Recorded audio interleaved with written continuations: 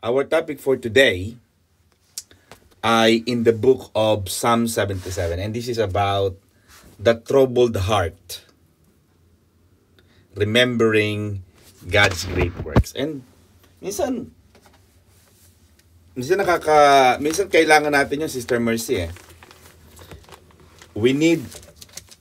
God will allow some troubles because troubles makes us closer to God.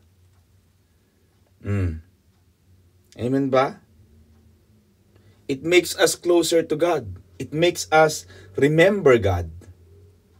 Kasi kung wala ka ng trouble, pabanjing-banjing ka na. Amen ba mga kapatid? Pamol-mol ka na lang, hindi ka na nag-a-attend. May visa na eh. Kung wala pang visa, bawat katok ng pulis, naku, attend ako ng church kasi nandun si pastor doon eh. Kapunta na nga ng church. Diba? Yung ating mga troubles, mga kapatid, the days of trouble are the days of prayer. It should be the day to seek God. The day to seek His favor and to seek His grace. Amen ba mga kapatid? Kailangan, may mga tao kasi ang ginagawa, pagka may problema, mag-iinom, magmumovie, magbuburakay, maglalamyerda, magkakaraoke, o kaya magkukulong sa kwarto, o kaya magpe-Facebook, ilalagay ang problema sa Facebook. Feeling nila yung Facebook nakakatulong sa kanila.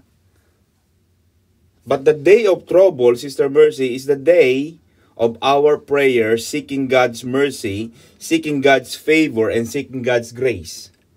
It is the point where we have to get closer, more closer with God. Amen mga kapatid, yun ang itinuturo ng Psalms ng ating aralin ngayon mga kapatid. Yun ang sinasabi ng awit. At sinasabi dito mga kapatid na, has God forgotten to be gracious? Natutulog ba ang Diyos? Kaya maganda yung kanta ni Gary V.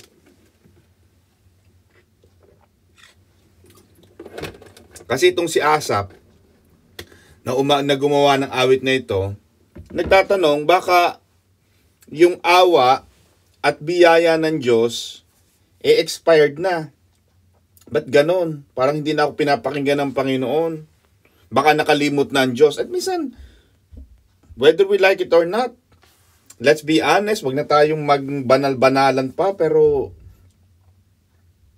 minsan nakakaranas tayo ng ganyang pagtatanong sa Diyos.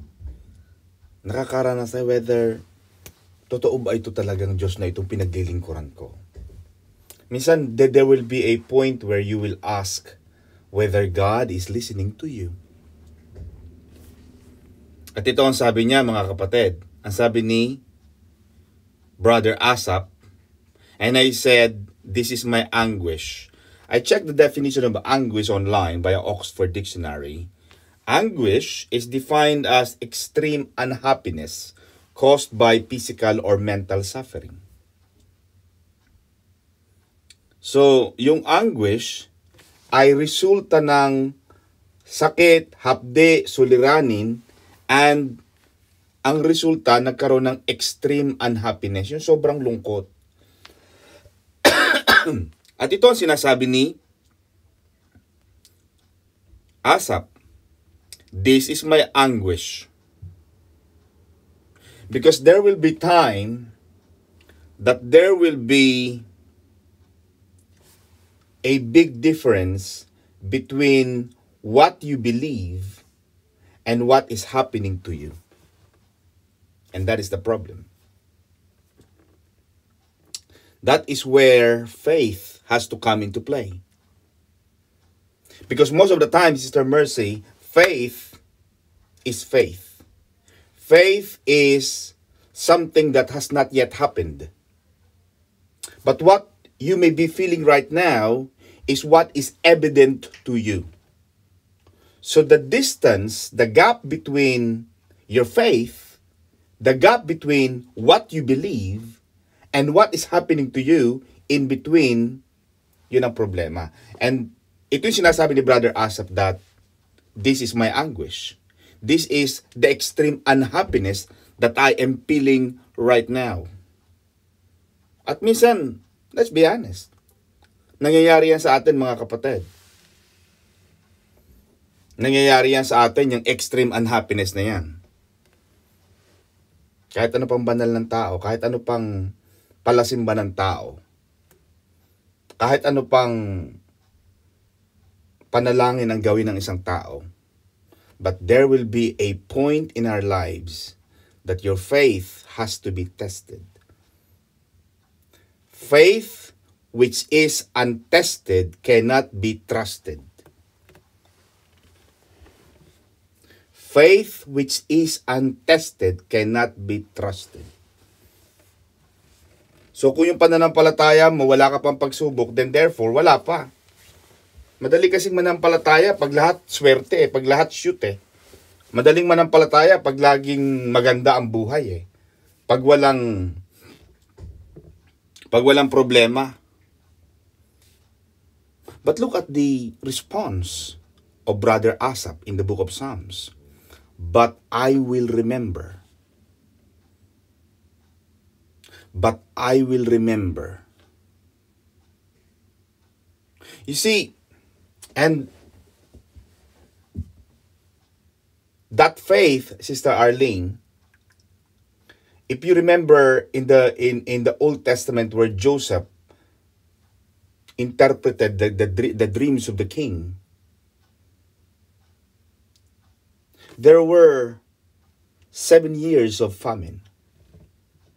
And it was that kind of predictions or prophecy na sinabi niya dun sa paraon na mahal na hari, mahal na paraon, magkakaroon po ng 7 taong tagutom. That was painful.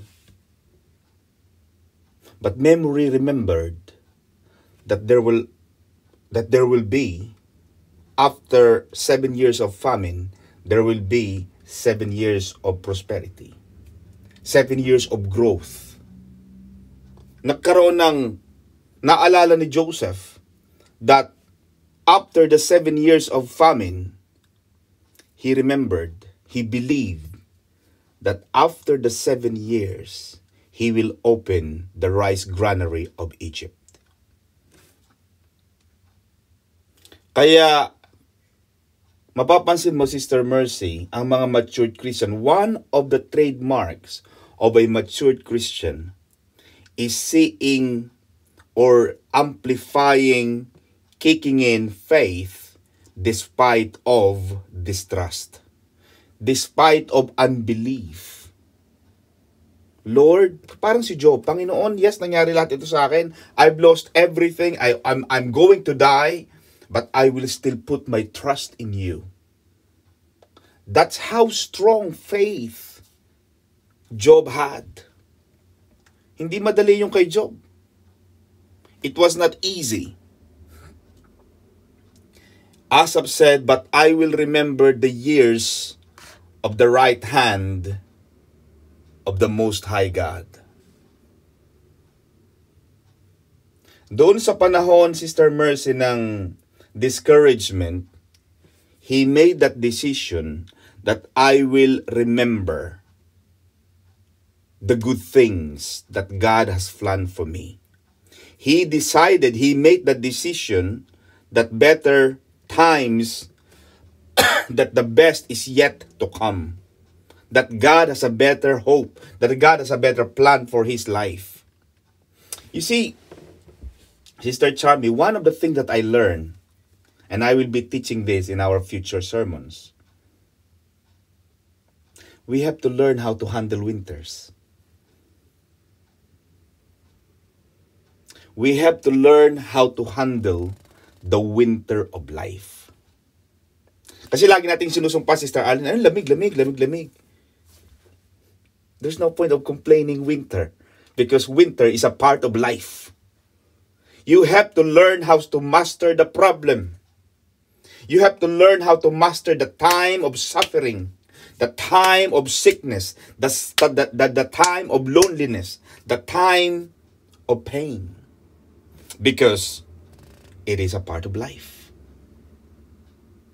If you don't learn how to handle winters of life, you will always curse, you will always complain about winter.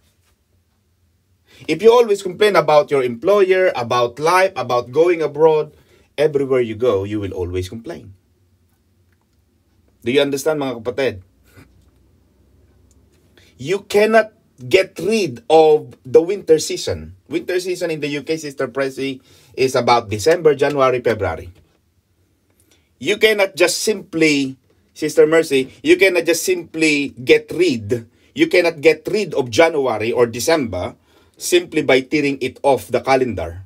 You cannot just tanggalin mo lang sa kalendaryo ang January, wala ka ng January. February na kaagad o March. Do you understand, Sister Arlene? For the last 6,500 years of human's life, we always have winter. Ecclesiastes is very true. There will be seasons of life. There will be winter, there will be fall, there will be summer. There will be nights. You have to learn how to handle nights because nighttime comes. You cannot get rid of nights. Hindi pwedeng ayaw mo ng gabi, gusto mo araw lang palagi. But you have to learn how to handle the nights of life. Because nighttime always comes. It doesn't change. It's a part of human. It's part of life. But here is what we can do. In the winter, during the night time of our lives, Sister Arlene, we can get stronger, we can get wiser, we can get better. Sa mga pagsubok ng buhay, diyan ka lalakas, diyan ka tatapang, matuto ka. Maging matapang ka, maging malakas ka, maging mas marunong ka. That's why God always allow winters of life. And that's what I'm trying to do. I was explaining and sharing this to Sister May this morning. I said to Sister May, you know, baby, we have to learn how to handle winters of life. While I was driving, going to drop Sister Chelsea and Sister Jewel, I said, winter is always like this. We have to either enjoy it or hate it. Pero kahit kagalitan mong winter, Sister Arlene, hindi mo kayang takasan ng winter. Magbibihis at magbibihis ka. Hindi pwedeng hindi ka magtatrabaho, Sister Mercy. Kahit winter, lalabas at lalabas ka. So learn how to handle the winters of life. Learn how to handle the night time of life. Kailangan mas maging marunong tayo. Yun ang ginawa ni Brother Asap. I will remember the years of the right hand of the Most High. He decided to remember. He decided to learn how to master. Na parang nawawala na siya ng pag-asa. But either I learn how to handle this problem properly, or this problem will defeat me. Yun ang tinuturo, mga kapatid, ng ating salita ng Diyos ngayon. Pag hindi mo minahal, hindi mo pinag-aralan, hindi mo minaster ang buhay, bakit may mga taong laging walang pera?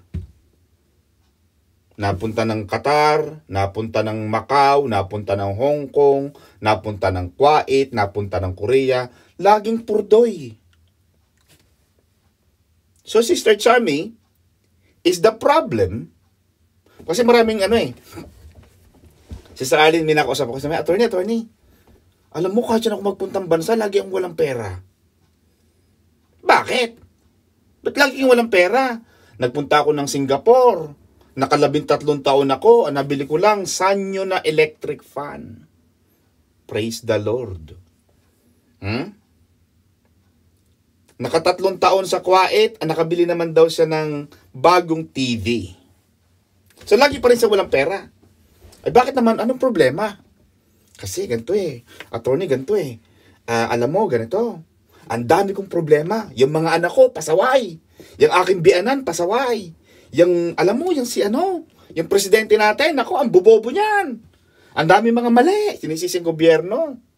Sister Cecil, sinisisi ang exchange rate. Sabi ko, teka muna. Ang laki na exchange rate sa Kuwait ah. Ang Kuwait, malaki exchange rate. Oo nga, pero baba naman ang ano kong amo ko. Nako, napakatapa, napakasungit, napakadamot. Hindi mataas magpasweldo, napakababang magpasweldo. Nako, ang dami kong problema sa kanila.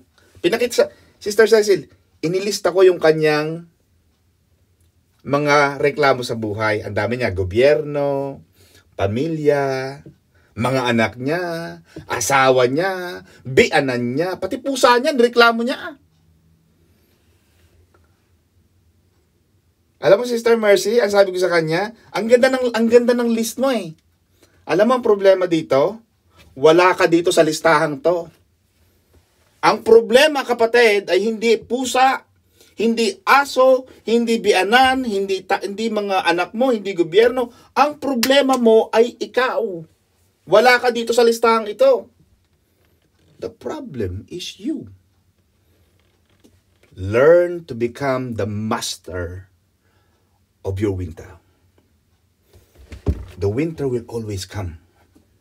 It always comes. Look at what happened to David. Pinag-aaralan ko yung Pastor Johnny ngayon because I'm preparing my sermon every day. I prepare my sermon. Boom, boom, boom, boom, boom. I always meditate on the life of David. Look at the life of David, Sister Arlene. David was a young boy. Alam natin that he was the youngest son of Jesse. But David understood na kapag siya ay nasa field, nasa shepherd's field, he understood, he anticipated that he will be attacked by the lion and the bears. He understood, he anticipated that. He did not excuse himself na, ay, bata ako eh. Baka daddy, baka mapatay ako dito, bet ako pa, si kuya na lang. But David understood the principle. He anticipated the problem, so he expertised himself. He made himself expert in killing the bears and the lions by his own hands.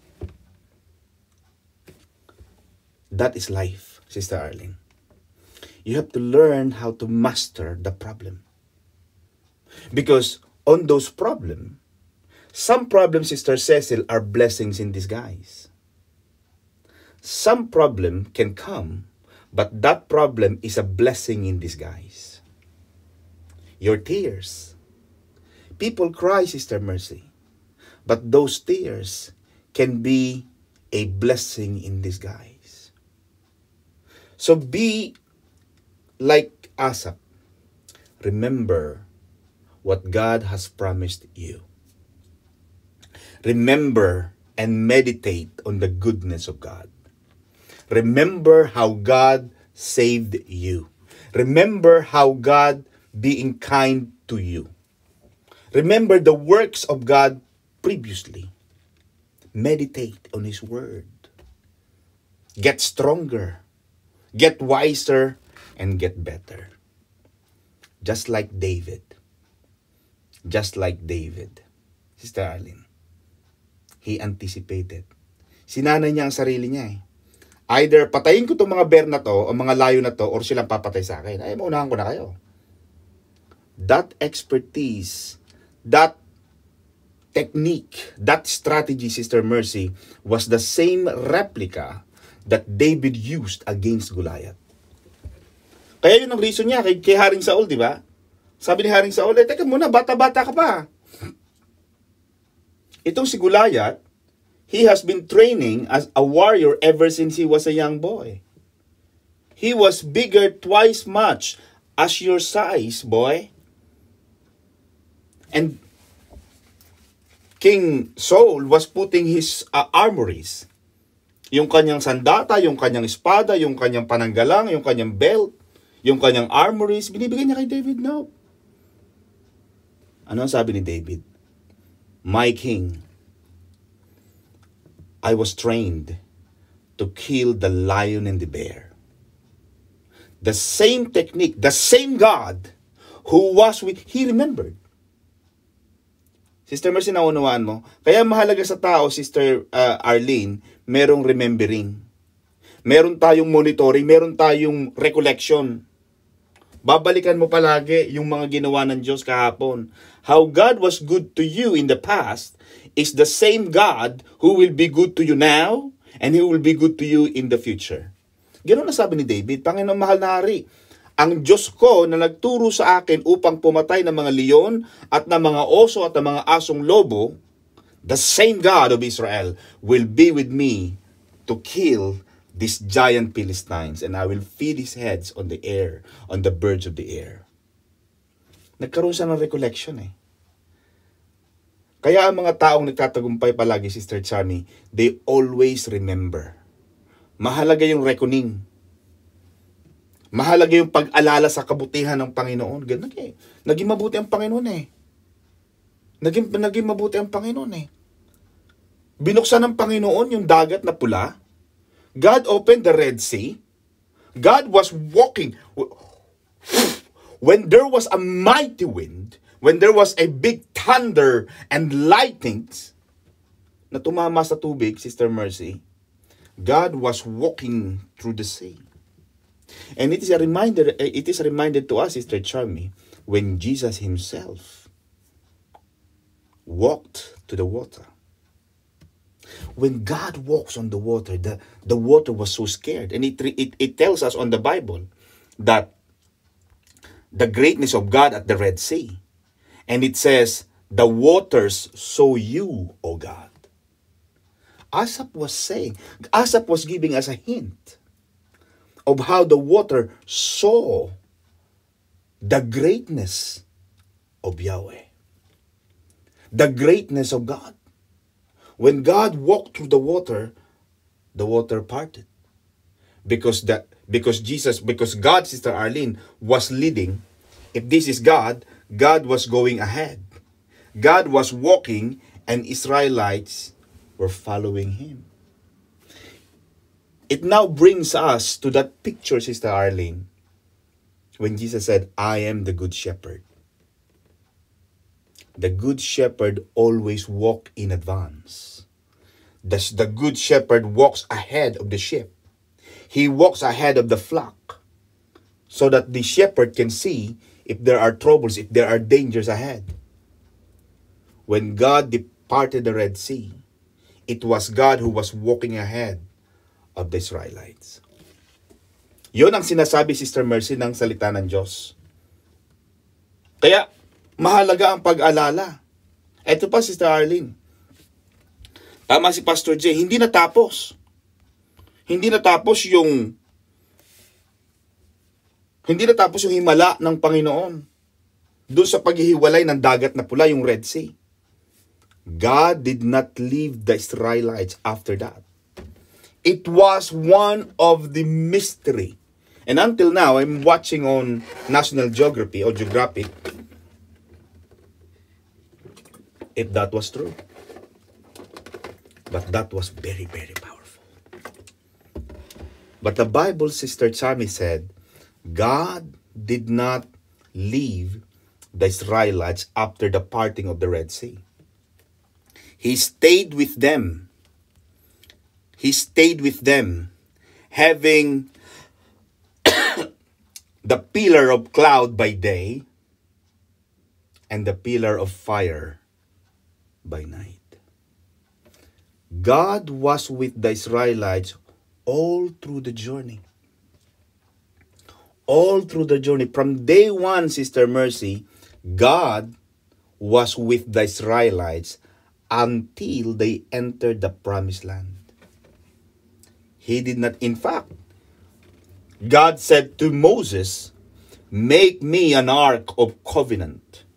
It was not the proposal of Moses that I will make you an ark of covenant. It was God himself telling Moses and Aaron, make me an ark of covenant. And on that ark of covenant, Sister Charmy, I will be there. My presence will go there inside the ark.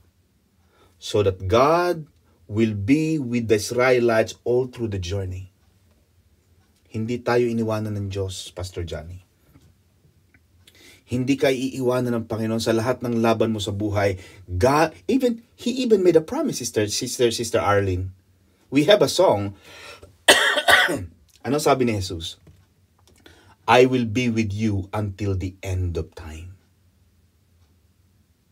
God said, I will be with you until the end of the world. Wherever you go, I will be with you. He even made himself Emmanuel, Sister Arlene, which means God is with you. God is with you, Sister Charmy. God is in you. When you open your hearts and invited Jesus Christ to enter in your life, Sister Pressy, Jesus now is in you. Wherever you go, you have God inside of you. And if God is for you, Sister Arlene, greater is He that is in you than he that is in the world. Even the waters of the Red Sea, Sister Arlene. Even the water, Sister Mercy, listen to God. Remember when Jesus remember when he was on the boat, Sister Cynthia, when he was on the boat, and it was windy, it was stormy, and the disciples were waking him up. Sabi ng mga apostol, Panginoon, hindi po ba kayo nagigising? Hindi po ba kayo nag-aalalang malulunod tayo? Jesus stood up. Jesus stood up. He rebuked the wind. He rebuked the storm. He rebuked the wave. When God speaks, Sister Mercy, when God speaks, the whole world trembles. Pag binasa mo ang book of Job, Sister Mercy, it reminds us that the thunders and the lightnings are the voice of God. The earthquakes is a sign that God moves. That's how powerful God is. Kaya, pag ganito ang klase ng mataas ang iyong paniniwala sa Panginoon, Sister Charmy,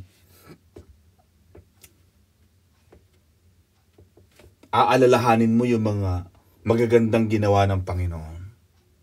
Panginoon, yes, nangyayari sa akin to. Panginoon, yes, may mga kalungkutan akong nararanasan. Panginoon, yes, maaring itong prayer ko hindi pa answered. But just like Asaph said, but I will remember the great works of God. Aalalahanin ko yung mga ginawa na ng Diyos sa akin. At pag inalala mo yung kabutihan ng Panginoon, magkakaroon ka ng peace of mind. When you remember the goodness of God, God will repeat and God will do everything that you prayed for. Dadaling ka ng Panginoon sa isang lugar, dadaling ka ng Panginoon sa mga bansa, dadaling ka ng Panginoon sa buhay na kahit ikaw hindi mo inakala. Because you keep believing to the greatness, to the goodness of God. Yun ang puhunan natin eh. Kapag nawalan ka na ng pananampalataya, nagkaroon ka na ng doubt, that is the beginning of fall. But just like si Asaph, have something to remember. Alalahanin mo yung ginawa ng Panginoon. Red Sea, pillar of cloud by day, pillar of fire by night. Panginoon, hindi mo ako iniwanan. Panginoon, dati wala akong visa eh.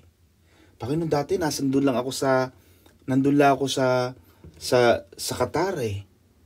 Panginoon, dati ang liit ng sweldo ko eh. Panginoon, dati janitor lang ako eh. Panginoon, dati ganito lang ako eh. Panginoon, dati nanghihingi lang ako eh. Look how far God has taken you. Gano'n nakalayo gano'n nakalayo ng buhay. Kaya tama sabi ni King David. Sister Mercy. Ano sabi ni King David? From the shepherd's field, when he became the king, the most famous king of Israel kingdom, he said in the book of Psalms, who am I, Lord? that you will take me this far in life. Sino ako, Panginoon, para dalhin mo ko sa ganung kalayong buhay? Hindi ako karapat-dapat. Isa lang akong nag-aalaga ng mga tupa, but you made me, you brought me so far. And the God that brought you that far will never leave you. What God has started in your life, Sister Arlene, He will finish. Tatapusin ng Diyos ang mga pangako ng Diyos sa buhay mo. Amen? Naniniwala ako, mga kapatid, 2023, magiging maraming multi-millionaire sa atin, mga kapatid. Amen? Maraming magkakaroon ng visa sa atin. Maraming gaganda ang buhay sa atin. Maraming makakapagpagawa ng bahay sa atin. Maraming makakabili ng kotse sa atin. Maraming magiging maganda ang buhay, mga kapatid. Palakpakan natin ang Lord. Pastor Johnny, wala pa tayo sa church, ha? Ito, kapatid, ay Bible study pa lang, pero I can feel the presence of the Lord. Amen? Palakpakan natin ang Lord. Back to you, Pastor Jay.